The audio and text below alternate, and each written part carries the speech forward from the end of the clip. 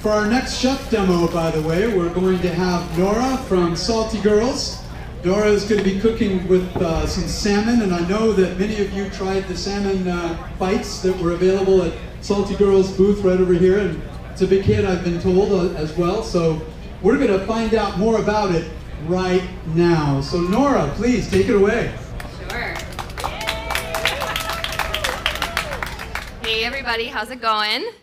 It's awesome to be here. Thanks so much to the fine people at the aquarium for bringing us down. We participated in this event once before and we're super happy. We're Salty Girl Seafood. We're a company based up in Santa Barbara, so happy to make the journey down today to share what we do with you all. Just a brief disclaimer, I am the only non-chef that you will see up here today, but that might resonate a little bit more with all of you because I don't know how many of you are chefs, but I'm happy to say that I'm not. I appreciate everything that they do, but I am not an official chef, so bear with me.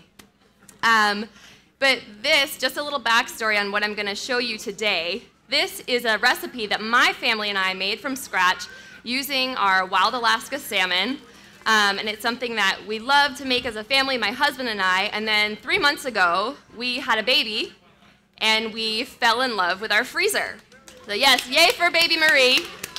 Yes, so we love our sweet baby, but it is remarkable how little time you have when you have such another little person to take care of. So I'm going to show you how to make this product from scratch, but then I can also talk to you a little bit about this product that we sell in the frozen section of retailers all over the West Coast. So without further ado, the first thing that we do is boil our sweet potato, and this takes about 30 to 40 minutes. And the great thing about this recipe is that everything here, it's like 8 ingredients. And everything that you see here, you probably have some version of it at home now. So it's not some lengthy list of crazy ingredients that you've never heard of and don't know where to find. It's super easy and family friendly to make. So sweet potato goes in the pot, and we're gonna get it boiling.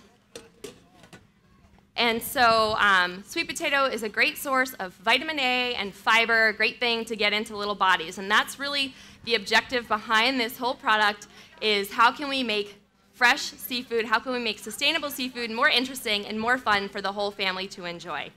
So sweet potato goes in, and that's going to be about 30 or 40 minutes. And we're going to get that boiling, and with about 5 minutes to go on that, we're going to put the broccoli in. And again, it's a great source of fiber, it's a great source of vitamins. So broccoli goes in with the sweet potato, and we're totally doing this as seen on TV style because I'm not going to keep you here for 40 minutes while a sweet potato boils. Don't worry. So the great thing about this product is that it's super versatile. We're totally targeting this towards kids. How can we get more salmon, more fresh vegetables into kids? But it's great for adults too.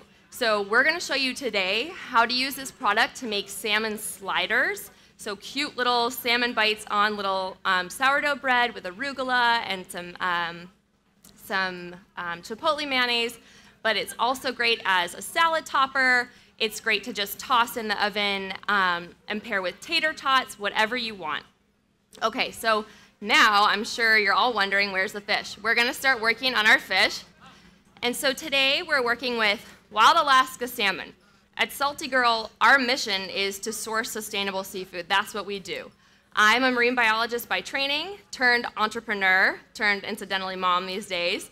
But our whole focus at Salty Girl is getting sustainable seafood into people's homes. And so we choose to work with all Alaska salmon. So Alaska salmon is wild-caught salmon. So we work with the awesome small boat fishermen throughout Alaska. And today we're working with coho, but we also work with sockeye. So you could go to your local Whole Foods, go wherever you feel comfortable buying wild Alaska salmon, and you can use coho, you can use sockeye. Don't feel like you have to use coho. So we're just going to put a little bit of salt, get our fillets ready, salt on both of our fillets, and we're using ½ a pound of salmon.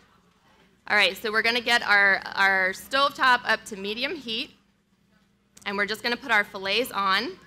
There's a little bit of oil in the pan. We do have, this recipe is in your booklet. If you picked up the booklet today, your recipe book with all of today's recipes. And we do have ghee as our kind of conduit, I guess. But I'm choosing to cook with olive oil today because that's typically what I do. So we're going to wait for that salmon to get going, and hopefully the stovetop is working for us today. So anyway, what we do at Salty Girl while this fish is cooking up for us, like I said, we are focused on sourcing sustainable seafood. Who here loves salmon? Yeah, me too. Who here loves wild Alaska salmon? Awesome.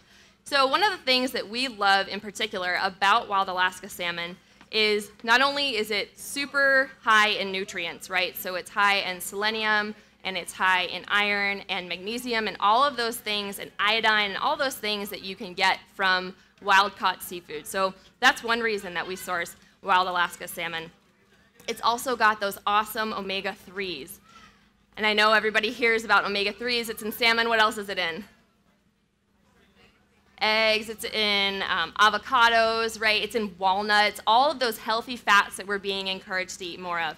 And salmon is at the top of the food chain when it comes to omega-3. So it's a great product for vision and brain and heart function, especially in growing bodies. So that's why we use salmon. And anybody, kids in the audience, do you guys eat salmon? Do you guys like salmon? Yeah, so kids love salmon. There's also, Noura is in the audience. Noura loves salmon. She had our bites today. So yeah, so lots of good things about salmon, and we're cooking up here. It's going great. So when we're thinking about the fish that we're going to buy, you always want to make sure that it comes from a sustainable source, right? We're hearing that over and over today. And one of the ways to ensure that it's coming from a sustainable source is to make sure that it's traceable, which means that you know where that fish is coming from. So when you go and you're buying seafood at wherever you buy it, make sure you're asking where your fish was caught, and preferably if you're buying salmon, you want it from a trusted source, and you want it ideally from Alaska if it's wild, okay? And then you want to know how that fish was caught. So you want to know that it was caught using a gear type, so the way in which it was caught is also sustainable.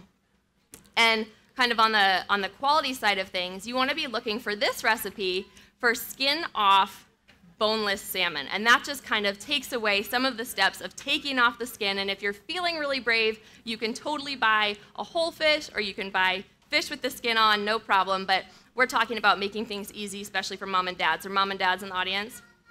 Totally. So you know what I'm talking about. Making it easy is really clutch. So the salmon, we do like 3 or 4 minutes on one side. We're just going to flip it over. We don't want to overcook fish kind of generally ever, right? Because nobody likes to eat dry fish. That's one of the biggest complaints about seafood. If you cook it at home, who's had dried fish? It's the worst. Not dried fish, but dry fish in the oven or on the stovetop. It's the worst. With this recipe, don't worry about undercooking it because it's going to go back on the skillet. You're actually going to put all your ingredients together and put it back on the skillet. So don't worry about overcooking. So while that's going, we're actually going to start to combine. So we took our sweet potato out, and you're just going to use 1/2 of that large sweet potato. So we're going to put the sweet potato in the bowl, mash it up, and oftentimes what I'll do with that other half of the sweet potato is just dice it up later and just use it for like home fries or something, right? Because we want to use everything that we're cooking. And then we're going to add broccoli. So it's about 1/4 cup of broccoli with 1/2 of that large sweet potato. We're going to start mixing that all together.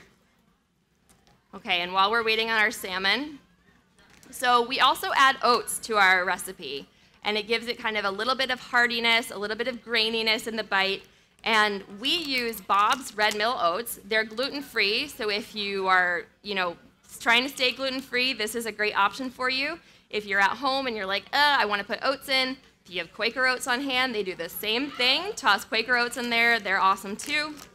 So we're going to add 1/4 cup of Bob's Red Mill oats. We're going to toss those in there while we're still waiting on our salmon.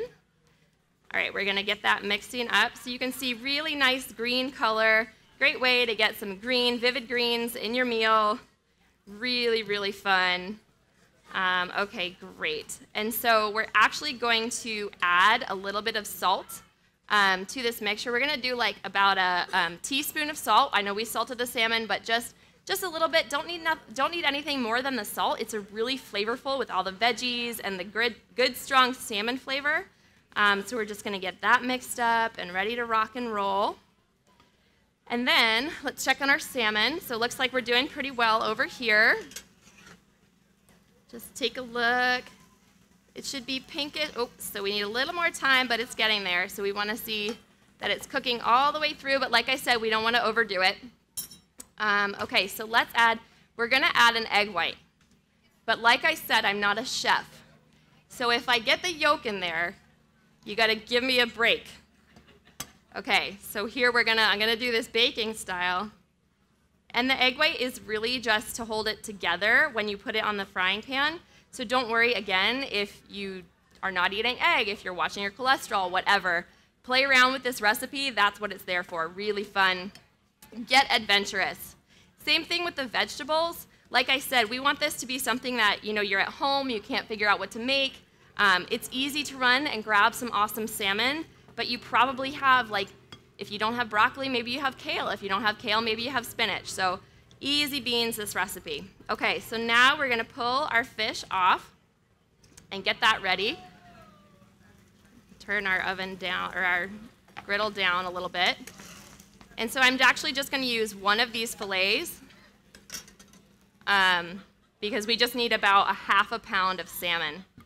And so we're just going to flake this with a fork and just keep an eye out looking for any bones. So when you buy salmon like this, it's called PBO, pin bone out. That's boneless salmon in the seafood world. But it's done by hand, so human error is possible. So just keep an eye out for bones as you're doing this.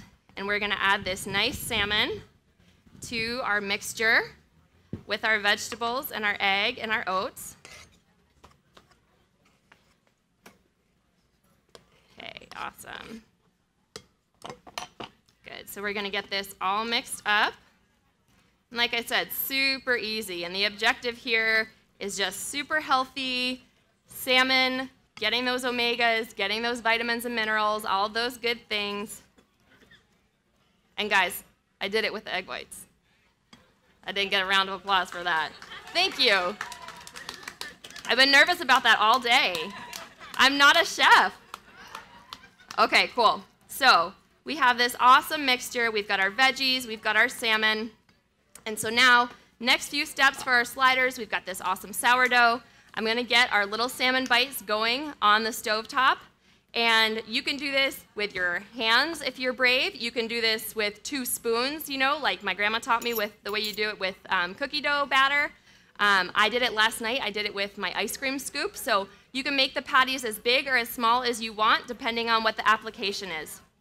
All right, so we're going to get that stovetop roaring again, and let's get our salmon cooking, and then we'll get our little sourdough teed up as well. Okay, cool. So anybody here been to Alaska before? This place where this awesome salmon is from? Yeah, where have you guys been? Oh, you did a tour of Alaska. Were you overland? Were you in a camper van or something?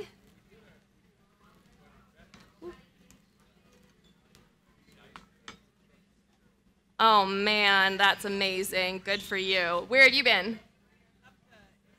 Inside Passage. Okay, very cool. So don't you just feel like a wild Alaskan when you're eating wild salmon? I do. I love it. I love it. It makes me feel so healthy. This is a great thing. We like to eat these in the morning, and I feel like in our office you get bonus points if you ate salmon for breakfast. It just makes me feel like I'm on the boat in Alaska. It's just pretty awesome. All right, so I'm going to add a little more oil. But again, you guys, this is not fancy. That's the beautiful thing about this. I'm a mom. I don't have time for fancy. Okay, cool. So we're going to get these going. They're a little big, but you can play around with the size, play around with everything in this recipe. That's the best part about it. Okay, cool. So we're going to get these rocking and rolling.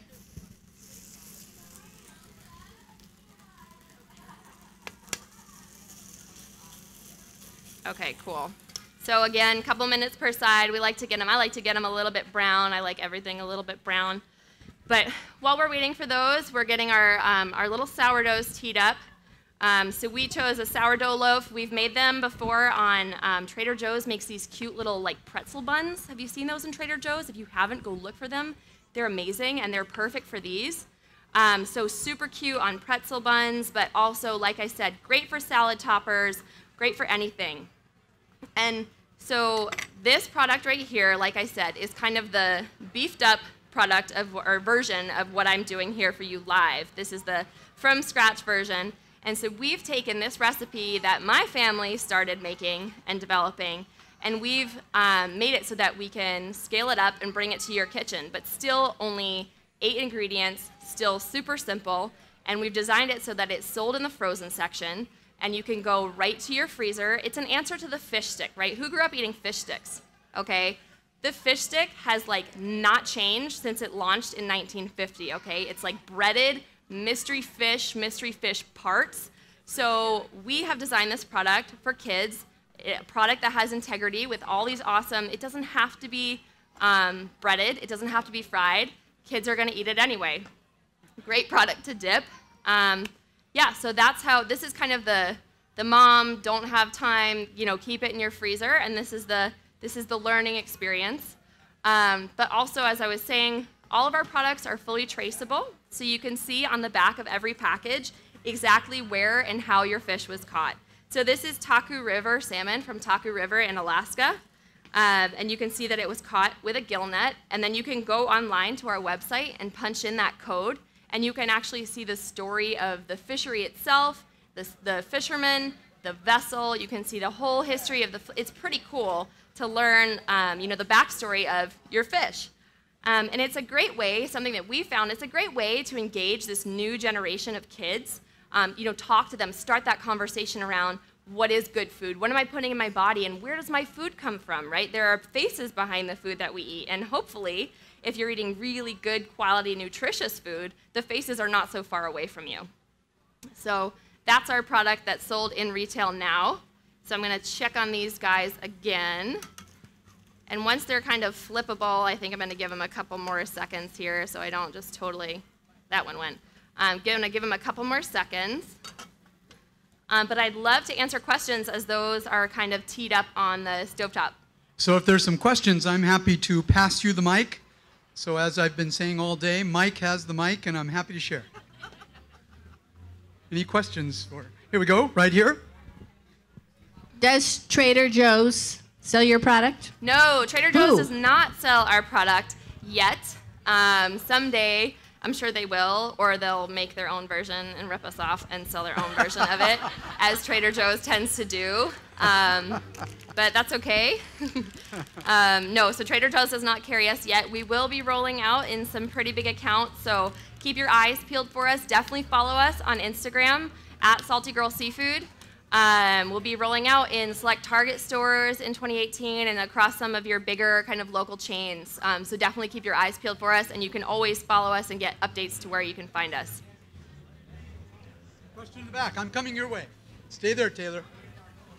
You have your arms full. Thanks. So Nora, my daughter, had some of these today and loved them. Yeah. But I'm wondering if you're considering any other flavors or combinations. That is an awesome question, and I was so happy to see Nora chowing down on salmon bites. They're good for all ages, 9 months old. She's loving them. Yes, so we have, this is our first product, so this was kind of a new adventure for us at Salty Girl, entering the kid and family-friendly space. And this is our first, you know, trial and market, the sweet potato and broccoli. But we have 3 more flavors that are following quickly behind. We have a carrot and cauliflower, which is actually Whole30 and paleo, if that's your persuasion. Something for everybody at Salty Girl. We have a citrus and sea salt, and we have a southwestern with like black beans, and they are so good. Each one is better than the rest. So definitely stay tuned if any of those sound good, and you can imagine all the fun things, salad toppers and tacos and all the cool ways that you could use, you know, use those products as well. Any other? I would literally answer almost anything. Here's a question right here. So all those varieties you mentioned are all varieties of the salmon bites? Yeah, so we're just using salmon for now. Those are all variety of the salmon bites, that like same kind of family-friendly idea. But we will probably be moving into kind of other things in that space, as well as playing off this same product with other awesome, sustainably caught seafood. Oh yeah, because my question was, what other products do you plan to? Like what other kinds of seafood? Yeah. Yeah, so we haven't figured that out exactly yet. Is there anything you'd like to see? Any fish? What's your favorite I like fish? crab cakes. I like salmon. Crab cakes are crab cakes are awesome. good. So we have some cool ideas for crab cakes. We've got some cool projects going on too, so stay tuned for crab cakes. You know, talking about crab cakes, we have this huge Dungeness crab fishery right here, Nora. Yeah. Is that maybe a fishery that you might be able to work with? I would love to work with Dungies. We've actually worked with Dungeness in the past. Dungy fishery is such a cool fishery here in California. If you have the opportunity to get out and learn about it, definitely do. Have you guys had Dungy? It's so good. So Dungeness crab is just a species of crab found off the coast of California. A lot of us have heard about the Dungeness crab fishery in the media in the last few years because they've had some problems with algal blooms up north, and it's been shutting down the fishery. And I think they've even had like state of emergency for our fishermen because their fisheries have remained closed as a result of what is happening in our oceans, increased frequency of algal blooms due to our oceans warming. So we would love to work with Dungeness. It is a super premium product, as well it should be. So we always have to keep in mind things that are awesome and healthy and sustainable, but things that are family friendly and accessible for everybody from a price point perspective.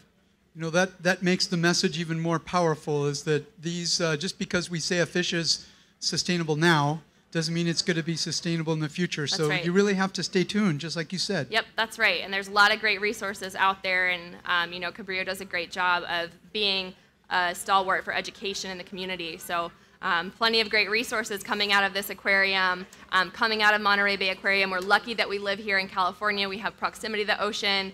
We have great seafood locally here that's harvested sustainably, and we have these great institutions that do a great job of hosting events like this, getting out in the community and getting that awareness so we feel like we're empowered to make good decisions, for sure.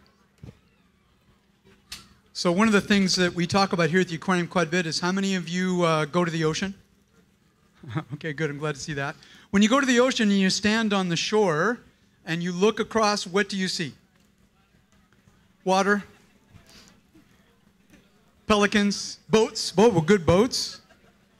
Maybe you see a fin of a dolphin as it comes up, or a sea lion. But I think my point is that there's so much more going on underneath that water, including some of these kinds of animals that you've been seeing that we've been eating today.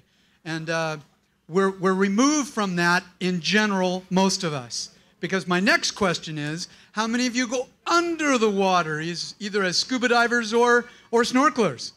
Okay, look around for just a minute. There's not a lot of hands going up. So, you know, that's why the aquariums serve a purpose, is we want you to see what it looks like. So when you go into our aquariums, when you go to the Aquarium of the Pacific, when you go to the Monterey Bay Aquarium, you're seeing the way it looks like underneath the ocean. We all hire people that know what it looks like so that we can share it with you so you can then see what it looks like. That helps. One of the things that somebody impressed me the other day is that in general with our urbanized society, we are probably 3 or sometimes 4 generations removed from seeing the animals that we're eating live. When you go and you get chicken out of whatever venue you get your chicken from, how many of us see chicken on a regular basis live running around? Not so much anymore. And yet, 3 or 4 generations ago, that was very normal. You knew exactly where your chicken came from. You knew exactly where all these things came from. So these are things for us all to remember, that as our society changes in general, we have to remember that young people are going to need our help to remind them that the animals they're eating or the plants they're eating, where do they come from? And so these are very powerful messages. Nora. Yes. Okay. Have I wasted enough time? No. You're doing great. You're doing great. You distracted from the chaos that was my plating these, so well done. Thank you. So we're just finishing these with some arugula. Again, guys, super flexible. You have lettuce, use lettuce. I like arugula. It's nice and spicy, gives it a nice little bite.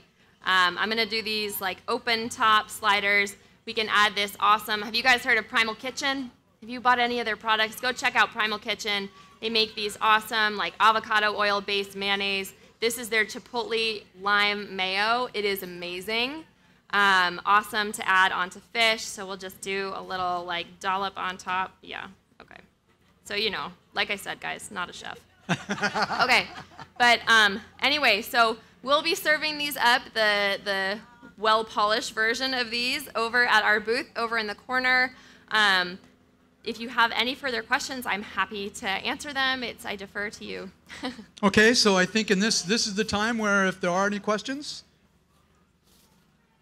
Literally, you guys, you can ask me anything. I'm an entrepreneur, I'm a marine scientist, I'm a mom. How did you become an entrepreneur for marine scientists? That's because a great question. I'm a marine scientist and I ran away from business classes, Nora. Yes, yeah, so I'm an entrepreneur in my heart because my parents are entrepreneurs, and I think you look around and when you see other entrepreneurs, it kind of runs in the family.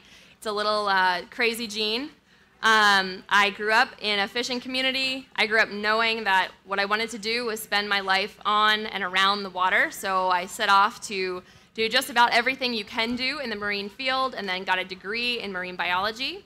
I went on to work aboard commercial fishing vessels in Alaska, which is where I really came to understand the intersection between what we as fisheries managers and scientists believe about sustainability and the role we play in sustainability, and the role that fishermen and their families and their livelihoods, and those things are very closely related.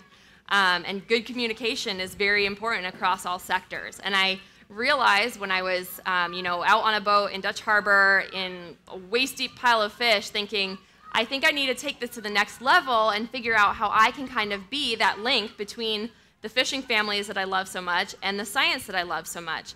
And so I came and got my master's degree at UCSB's Bren School, which is the interdisciplinary science program there, and took some entrepreneurship courses that were kind of just about out-of-the-box thinking, right? Entrepreneurship isn't about business, it's about problem solving. And I think that that's what I'm very excited about, finding creative solutions to the biggest problems facing our global oceans from a creative approach. My creative approach was starting a business, but there are lots of ways to skin that cat. So that's my path. Nora, I don't think I could have wrapped it up even better. That was wonderful. Let's give her a hand, please.